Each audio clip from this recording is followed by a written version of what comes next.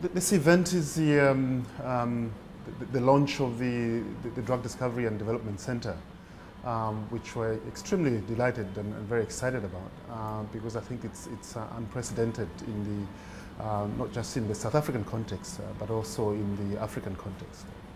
And it's happening on the 7th of April, 2011. So our main funders for this program that really catalyzed the establishment of this Drug Discovery and Development Center have been Medicines for Malaria Venture, who are based in Geneva in Switzerland, who have been a very significant partner supporting a significant program in our laboratories to discover the next generation of antimalarial drugs. And the partnership with the previously Cape Biotech Trust, which has now been incorporated into the Technology Innovation Agency, which is a South African government institution to foster innovation and move products closer to commercialization, who were very critical in funding us to set up some of the key missing technologies that this country, South Africa, has not had, or Africa for that matter. And then, of course, more recently, we've had significant funding from the Bill and Melinda Gates Foundation in partnership with Grand Challenges Canada and the Canadian Institute of Health Research for us to work on the discovery of drugs that could be used in treating parasitic worms. And so these three partners have been quite significant partners to get us a head start in this program.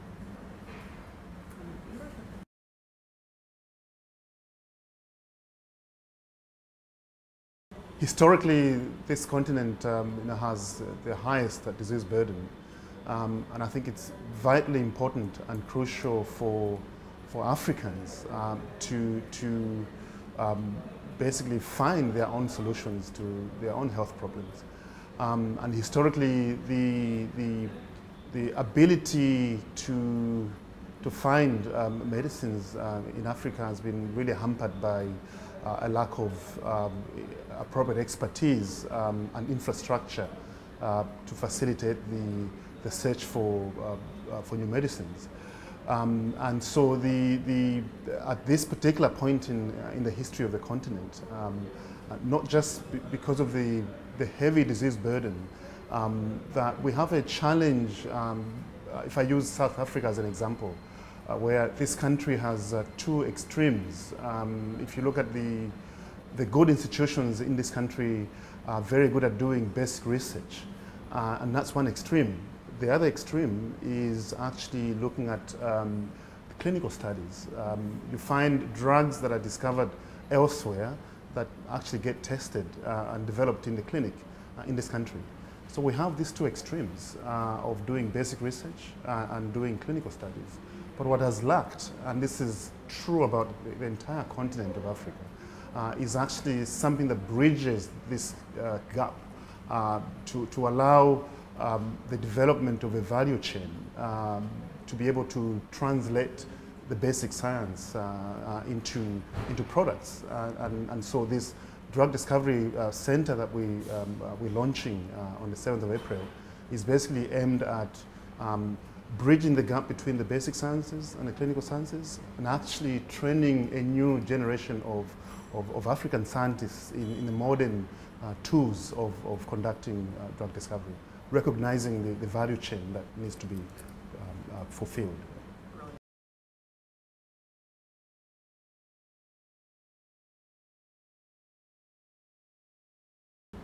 On one extreme, people tend to associate Africa with infectious diseases, exemplified by malaria and tuberculosis.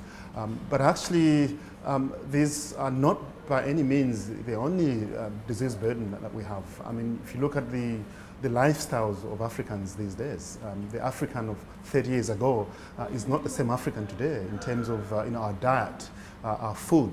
And so you find, for example, cardiovascular disease and hypertension is a very serious problem. I mean, it's a silent killer.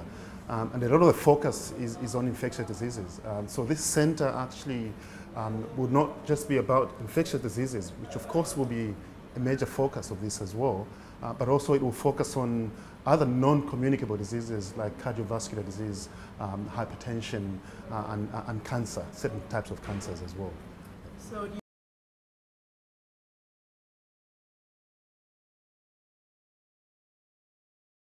absolutely, and I think that the recognition in terms of the groundwork that went into creating this center is basically, first of all, recognizing the value chain that is there from the moment one discovers a drug through to translation, development, through to the clinical trials. And then we set about to really put in place key technology platforms that will allow us to move projects along this value chain. And therefore, what we're looking at is actually making a very important contribution as far as possible along the value chain, so that at an appropriate point, we can actually partner with, for example, pharmaceutical companies that actually would be interested in partnering with us once we've added significant value to a product. And the problem, I think, is that a lot of the research that has happened in Africa before is that people don't really add enough value to the programs to make it attractive for partners to be interested in partnering to go forward.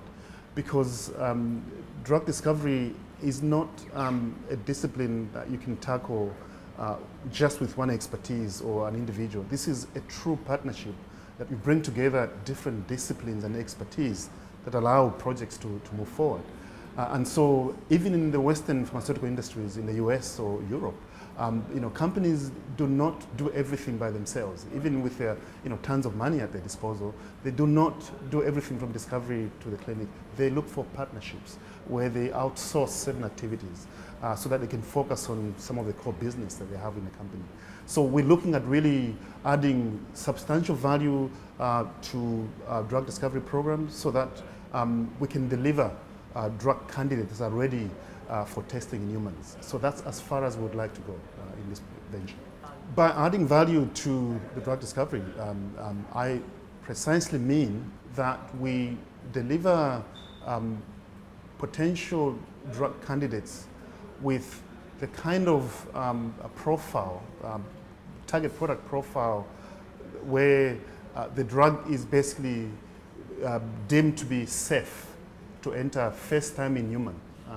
So have all the right properties, not just from the point of view of efficacy, treating the infection in appropriate animal models, but also having the right safety profile so that the drug can be tested in humans. So in a nutshell, by adding value is to imply that we will generate products along the value chain to a point where we deliver drug candidates that are not only efficacious, but also are safe and ready for testing first time in human.